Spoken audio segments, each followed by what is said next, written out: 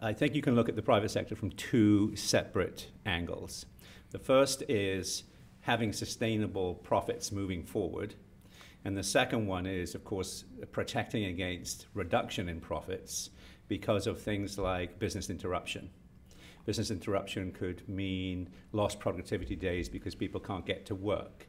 It could mean lost productivity because of supply chain interruption. It could mean increased expenses, insurance premiums, et cetera, et cetera.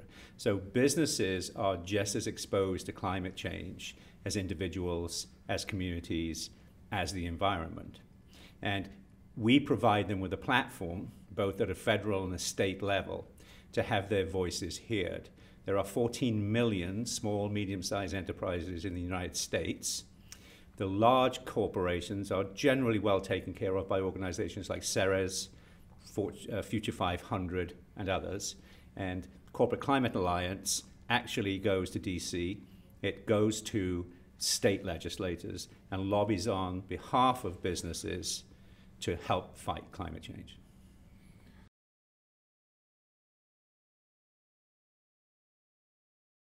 So two things I think I would say about that. The first is that there's an old saying that the Stone Age didn't end because we ran out of stones.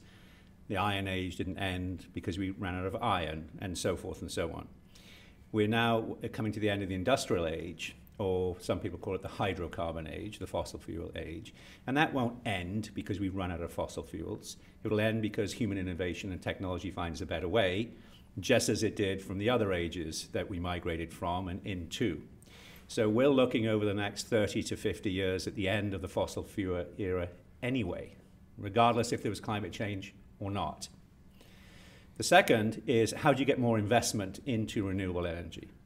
Senator Coons from Delaware and Senator Moran from Kansas have sponsored a bill that's going to go on the floor this year as part of a bigger tax bill, but so be it, it'll still be in there. That is a master limited partnership bill. In the 80s, there was a bill put through that allowed incredibly favorable tax treatments for people who invested in hydrocarbons, mainly in oil and gas exploration and drilling. But be that as it may, the tax benefits were there, and those master limited partnerships are still in place today. The bill that's being proposed to the floor, or taken to the floor, opens up that to renewable energy. So now it becomes a level playing field, so that investors in green energy, if you want to call it that, or clean or renewable energy, will get the same preferential tax treatments that people that invest in hydrocarbons do. So that will result, we believe, in a tsunami of investment flowing into renewable energy. What does that generally do? It generally increases the rate at which technology advances, which, as we all know from looking at just flat screen TVs, what happens to the price? It comes way down. So we have that on our side.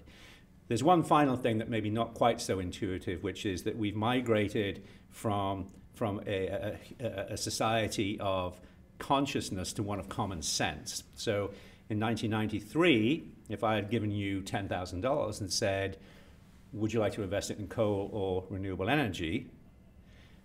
You probably would have said, I'll invest it in coal because I'll get a higher return. I would have then had to leverage your conscience to try and get you to invest that in renewable energy. If I asked you the same question today, where would you invest that $10,000? Green. Out of common sense, not necessarily out of consciousness.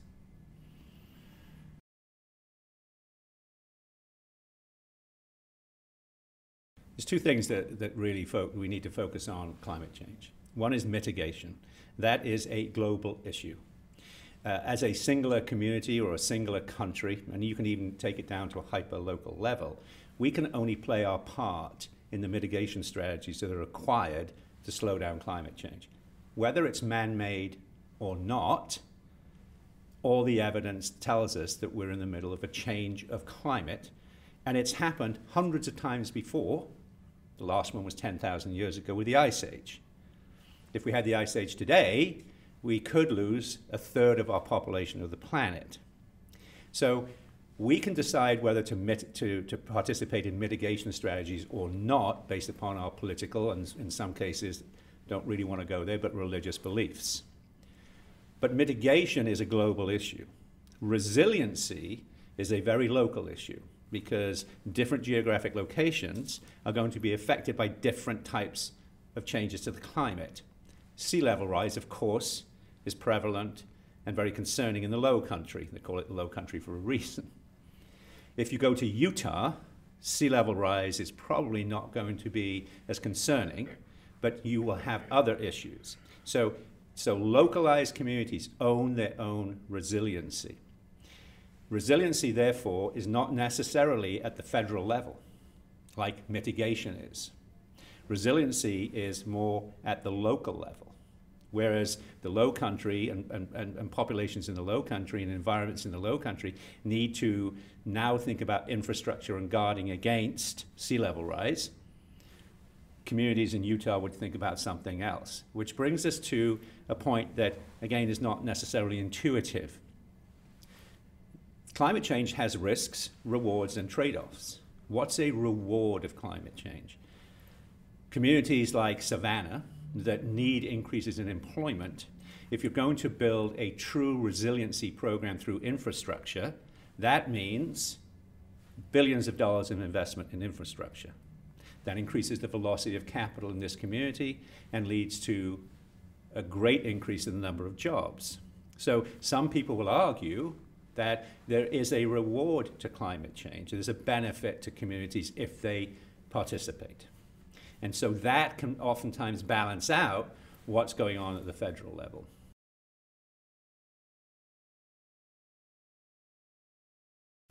Realistically, when you look at, let's take communities that fell on very, very hard times, not necessarily because of climate change, but because of issues that caught up with them.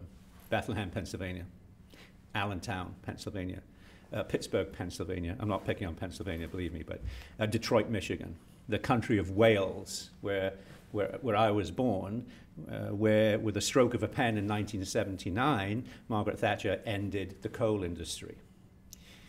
Many of those communities enjoyed a rapid increase in the velocity of capital and therefore the livelihood of the people that live within those communities over a period of time.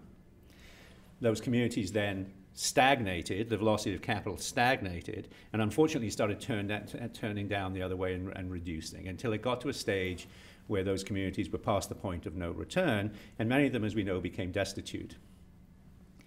Climate change has the potential to do that to communities.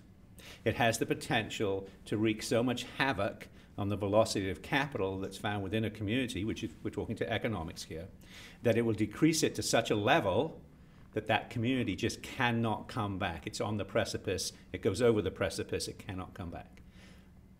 That is a severe example, but it can happen. We're seeing the first community in the United States that's actually had to be moved because of climate change was in Louisiana last year. They had to move the entire community. So that's at one end of the spectrum. If you go to the other end of the spectrum, take a city like Charleston. In the 70s, Charleston got flooded on average 4 times a year. Last year it was 34 times. 34 days of business interruption, potentially, 34 days of supply chain interruption, 34 days of potential lack of revenues from tourism. The resultant effect of that can be insurance premiums going up, the cost of business going up. So anytime you have decreases in revenues and increases in expenses, generally not good. So those are the types of economic effects that we could see of climate change.